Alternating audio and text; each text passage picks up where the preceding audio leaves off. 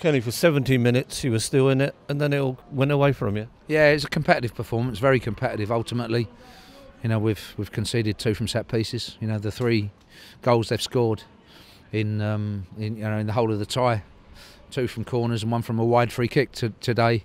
And Matt Smith's sort of headed one down after that. I can't quite see how it sort of squirmed its way in, really, to be honest with you. It looked like we had enough and defended it, but it headed down by Smith in the box for the first one, and then a bullet header from a wide free kick straight in, and it's coming over the likes of Ollie Hawkins, Matt Clark, Christian Burgess, people like that in those situations. So he's a big player for them, and he was tonight in terms of being a focal point.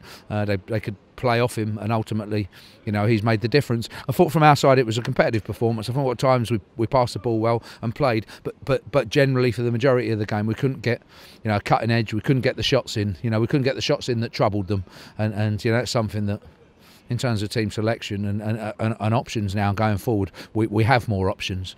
A little bit of a flurry at the end when we're 2-0 down, and both fullbacks got into crossing positions. Hawkins had a header down. Gareth Evans got into position.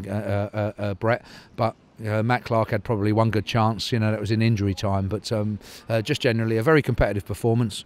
Ultimately, undone by 2 set pieces, 3 in the 2.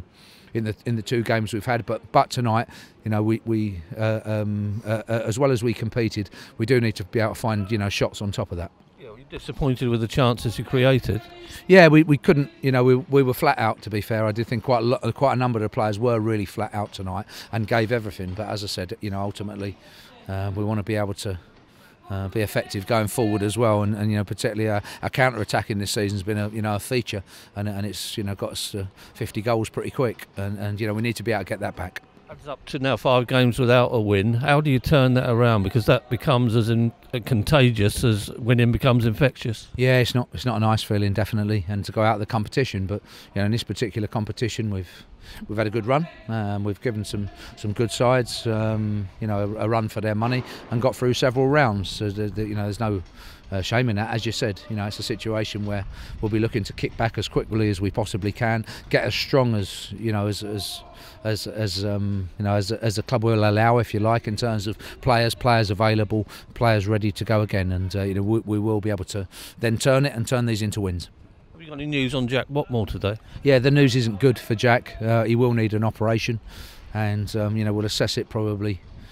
Maybe again in another week, but there is a tear there, and it's something that won't heal itself. So it will be operated on, I would think, in the next 7 days.